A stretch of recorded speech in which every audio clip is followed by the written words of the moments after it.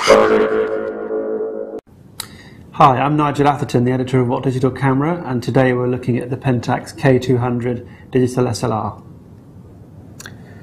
The Pentax K200D is Pentax's new entry-level digital SLR, replacing the K100D and the K100D Super. It comes complete with the 18 to 55mm f3.5 to 5.6 AL2 kit lens, and it has a 10 megapixel CCD sensor and a 2.7-inch LCD screen. The camera has quite a compact body and it's plastic construction, but don't let that put you off because it is probably the most robust and most weatherproofed camera in its class, certainly around the £500 mark. There's around 60 seals around all the entry points here to prevent any dust and moisture from getting inside the camera, which is something you don't normally find at a camera of this price. The top of the camera is fairly simple. On the top left is the mode dial where you can select the exposure mode, and there's the usual suspects here: program, shutter speed priority, aperture priority, manual mode. There's a B mode. There's the most common subject modes, which are portrait, landscape, macro, action and night portrait, and there's a flash off mode.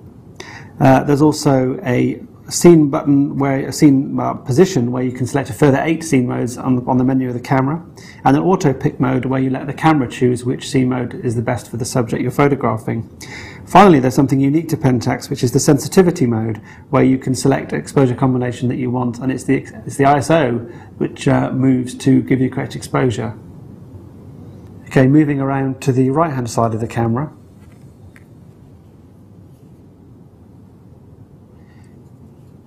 Around the shutter button there's the on-off switch, which when you turn it on, you hear that little rattling and vibration. That's the anti-dust control, shaking the sensor to remove any dust from the sensor. And then if you take it all the way to the right, there's the depth of field preview. Behind that you've got your exposure compensation and a reset button to reset all the settings back to the default after you've been playing with them. And then finally there's the LCD screen at the back with your data display on it. Back of the camera is fairly familiar to anyone who's used a digital SLR before. There aren't too many surprises. You've got your menu on button on there. You've got an info button which, when you're taking a picture, displays all your information. In playback mode, which is denoted by the blue paint, this button is the waste button to delete pictures and the playback button. And up here, where you've got your data input control, doubles in playback mode as the magnification of the image, and you've got a lock for any pictures you want to save. Down at the bottom side you've got the anti-shake on-off switch, and then the normal 4-way controller, but below that you've got a function button. You'll find the main controls that you're likely to want to use most often: the ISO, the drive mode, the white balance and the flash mode. I don't really like the function button as much as I would like having individual buttons for these functions, because to use it, say for example you want to go from ISO 400 to 100, you've got to press the button once to get to the function display, then you have to press the right hand button to select ISO, then you have to press, there you go, all the way up to go to 100. That's 8 button presses to get to ISO 100. Then when you've done that, suppose you want to change the white balance. The instinctive thing to do is to press the OK button, but then of course you lose the display. You've got to press the function button again, start all over again, go to the white balance mode, press what you want. Now you can, instead of pressing the OK button, press the function button, which takes you back to the main interface, but it seems a bit counterintuitive because you always instinctively want to press the OK button. I'm sure once you got used to it, it wouldn't be a problem.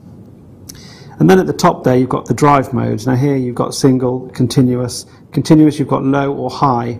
High mode is about 2.8 frames a second, which is pretty low actually in this market. Most other cameras can do a lot more than that, and even then only for about 4 frames before the buffer fills up, which is again not as good as the competitors. And the low mode is just over 1 frame a second. The menu is fairly self-explanatory. All the functions that you need are here.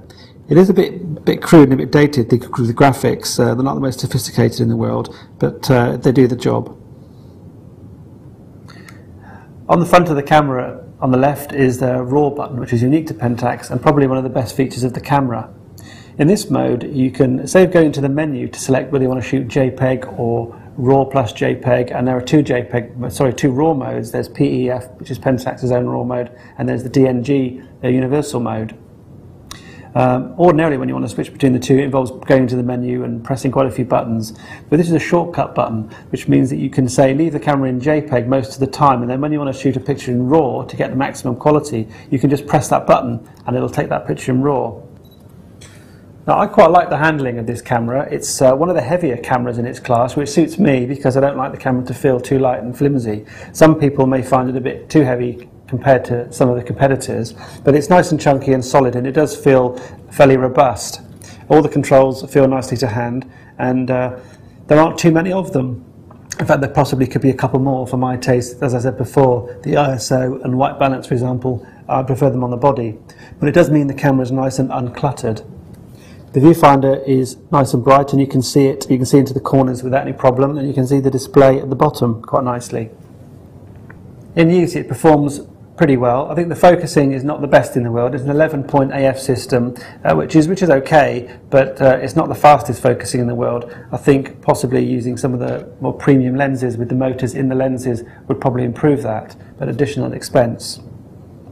Another thing to point out is the flash. It doesn't automatically pop up when the light is low, so there's a little flashing flash symbol in the viewfinder telling you need flash, and you've got to remember to manually pop it on when you want to use the flash. Otherwise, it'll just get a long exposure. The camera's performance is okay. It has an 11-point focusing system, which is not bad, but the camera's quite slow to focus. It's quite noisy too, very noisy. You can hear it whizzing back and forth there. This would improve if you used some of Pentax's premium lenses that have motors built into them, but with the standard kit lens, it isn't the best performance in the world. It's adequate. Exposures from the K200D are generally okay. You do have the option on the back of the camera to set it so you've got an over and underexposure warning flashing. It flashes red for overexposure and yellow for underexposure, and there's also a histogram display which you can look at as well. The camera is easily fooled sometimes by large areas of brightness, for example, if you've got a lot of sky in the shot, but that's, I guess, with experience to be expected. But on the whole, exposures are good, colour's nice, they're nice and sharp, there's no real issues with image quality, the pictures are generally very pleasing. Overall, the K200D is a pretty good camera. It's a bit rough around the edges compared to the likes of Canon and Nikon. You can see that, for example, in the menus, and some of the controls are perhaps a little bit on the clunky side and not very intuitive.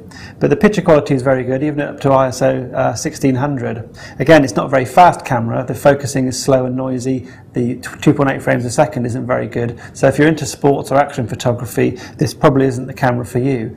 But for more sedentary subjects like landscapes and portraits, it's absolutely fine. And as I say, the picture quality is pretty good, so you should be very happy with it once you get to know it. Overall, the camera is fair value for money. There's no live view, but it does have image stabilization, dust reduction, it has the RAW shortcut button. The performance is pretty good, the picture quality is pretty good. So overall, we give it a score of 88%.